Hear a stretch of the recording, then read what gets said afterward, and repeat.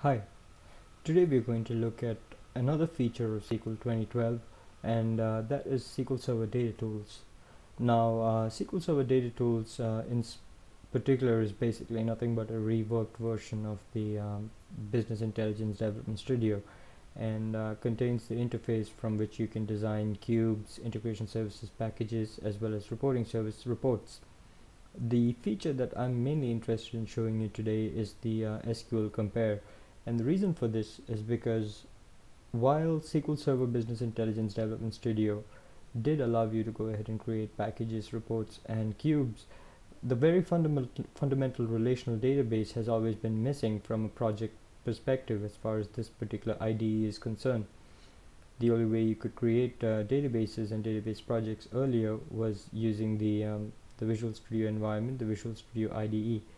And as you can see on the screen in front of me, the Business Intelligence Development Studio that has been reworked as SQL Server Data Tools is actually nothing but a Visual Studio shell. And therefore now we have the ability to go ahead and integrate database projects along with the normal set of projects that we had previously. So let me just go ahead and show you how you want to do that, and I'll then show you how to use SQL Compare to go ahead and identify differences and things like that. The first thing that you want to do is, just like how you would do in Visual Studio, you click on File, New Project, choose a SQL Server project. Also by default you should always go ahead create a solution that you're familiar with, something that you can name properly, but in this case for the purpose of this demonstration I'm just creating the project itself. So I'll say something like sample database.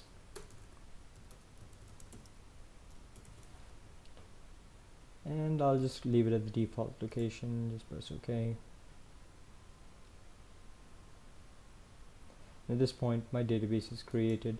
Now you can always just go ahead keep adding folders and then creating your projects, or if you already have a database available you can simply go ahead and import the database. So I'm going to go ahead and create a database called sample database.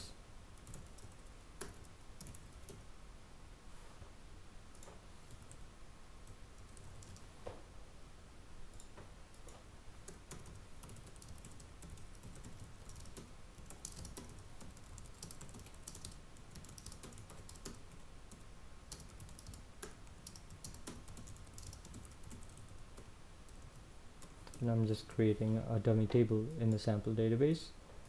So let me just go ahead and now import this particular object into this project. And so I'm going to click new. I'm going to go ahead and give it a name for the connection, not the name, but I'm just going to go ahead and specify the name of the server to which I want to connect. Obviously sample database, just connection, everything is good. At this point I've gone ahead and connected to a database, and I've also gone ahead and specified that I want to import the application scoped objects, reference logins. I'm not really interested in permissions at the moment, and database settings also not really something that I want to do at the moment.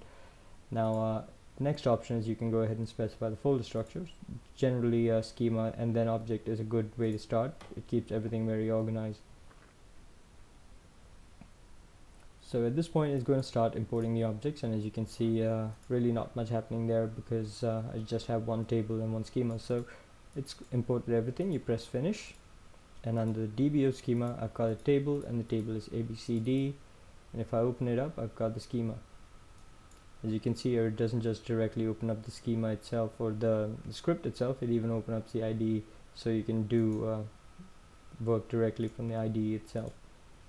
So at this point I've got the Solution Explorer open, and I've got a table created, and things look good. So I've got a project with the database objects in it.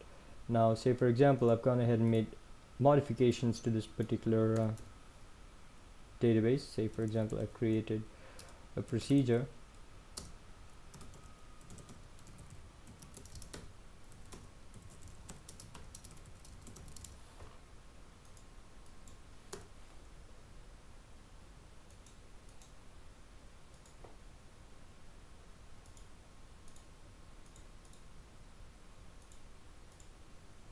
And now I want to go ahead and import this particular object into my database, or say for example I also go ahead and alter the database, and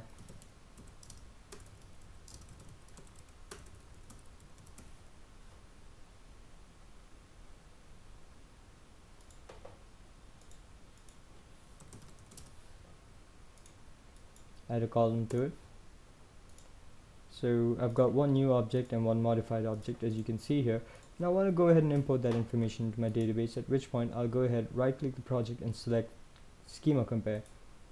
Now when I do this, it's basically asking me to compare this particular project against a target. Now in my case, I want to go ahead and merge changes from the database into the source code, so I'll go ahead and change the source to the database. I've already created the connection previously, so I'm just going to reuse it. And the target in this case is going to be my project, which is sample database. I press OK and I get a message saying that there's some changes, so press compare if you want to find them out. So I press compare, and it's actually performing comparison, as you can see here.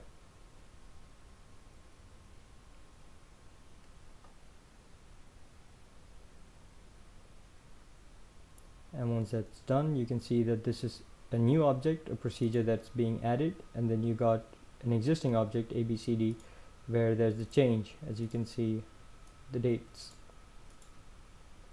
So this is how you want to go ahead and identify differences in the schema. And now that I know these are the changes I want to go ahead and merge, I'll just go ahead and press update, and it's going to identify these changes and sync them up with the existing objects that I have here. So you can see that I've got a new folder called store procedures, and it's got the store procedure that I've created. If I want to validate it, I can press compare again, and now there are no changes. You can also go ahead and save the schema compare file so that you can identify or create a report out of what's been modified. And as you can see, when I double click that particular script, I can see the new column that I've added. So this is pretty much all there is really as far as SQL Server Data Tools and Schema Compare is concerned. And as you can see, it's really useful for DBAs and developers who have been struggling with having two different interfaces to work with. I hope you've enjoyed this video, and thank you for watching.